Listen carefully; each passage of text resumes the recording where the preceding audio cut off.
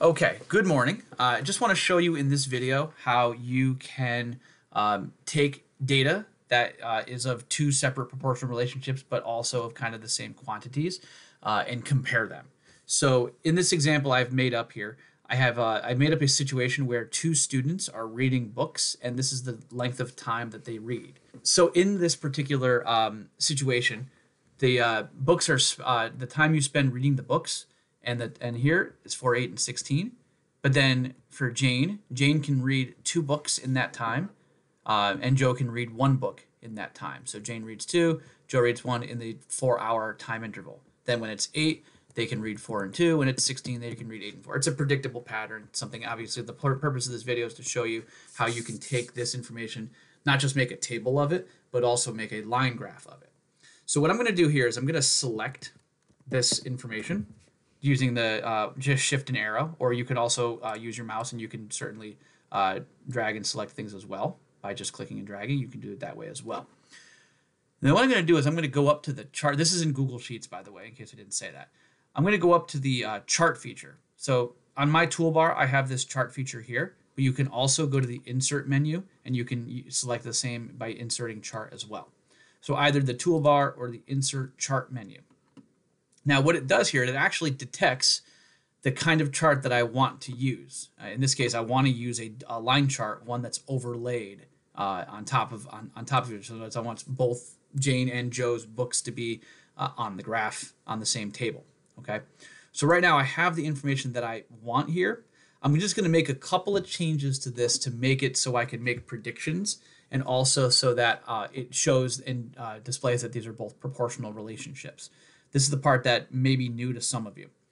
I like 3 values because 3 values generally, or 3 rows generally, makes it aware that, hey, you're doing this. But if you don't have, if it picks a different type for you, just select something like if it picks like a bar graph by accident, you can just go to the chart type and select line chart. What you're going to then do is in your chart editor, you're going to go to customize. And in customize, you're going to go to the horizontal. There's a few things you're going to do. First, you're going to go to the horizontal axis. And what I want you to do is I want you to make the minimum value 0. And then the maximum value should be like something relevant for the problem. So if it says, for example, how many books will Jane read in 50 hours of reading, you can type in 50 here. And then what that does is that forces the chart to go from 0 to 50 on the x-axis. And then also, if I can just move this up just a little bit. Resize, and okay, that's it. And then also you can do the same thing by going to the vertical axis and using 0 for the minimum value here, and then let's say 100 for the y. Maybe 100 might be a little bit too high. Let's try 70. Okay. So now even 50 would be fine. So now the other thing you're going to want to do is you'll notice that based on this is only showing a line of the data that I had in the table. The other thing you're going to want to do is you're going to go within the Customize menu to Series. And in Series, you're going to click Trend Line. And what that does is it now adds this proportional relationship to this. What I'm going to do, and by the way, the numbers I'm giving you for the maximum are just kind of arbitrary based on the problem. I'm actually going to change this to 25 so it looks a little nicer. Okay?